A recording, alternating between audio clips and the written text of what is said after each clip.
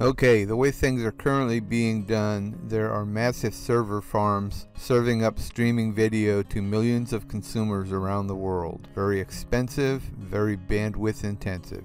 With the THETA network, the traditional server farm is struggling to remain relevant. The THETA network uses millions of participating THETA nodes around the world to serve up streaming video to the consumer. In most cases, there will be dozens, if not hundreds, of THETA nodes within a few miles of the end consumer.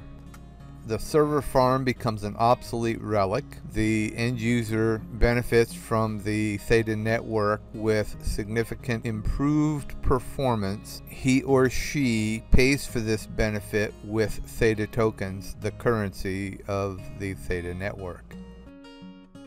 People are incentivized to participate in the THETA network by allowing the network to use the unused bandwidth to serve up streaming video. In return, they receive THETA tokens. The THETA network is the future of streaming video. Everyone benefits with the THETA network.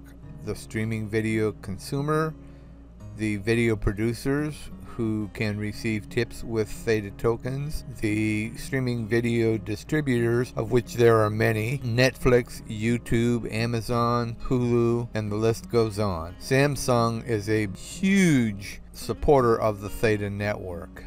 Samsung has announced the release of a new smart TV that will support the THETA network.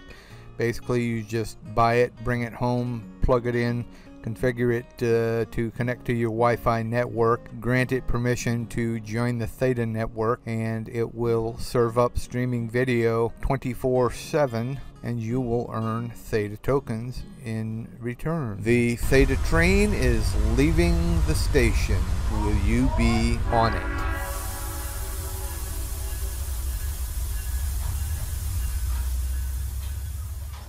If you enjoyed this video, please like it, share it, and most importantly, hit that subscribe button. Thanks for watching.